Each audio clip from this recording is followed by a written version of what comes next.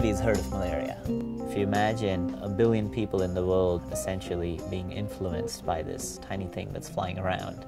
So for us, the need finding was, what is that one thing that we could almost distribute for free that starts to match the specificity of what detection requires.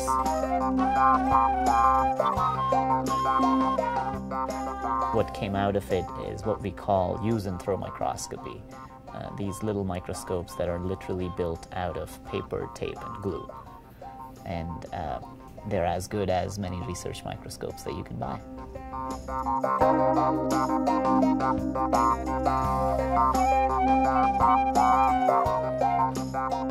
We've come very far to an instrument that we really can do very sophisticated modalities of microscopy, but at a cost point where after one use you could throw the entire microscope away. It's completely flat. It's built by folding. The versions we have go all the way from brightfield standard microscopes to fluorescence to dark field polarization.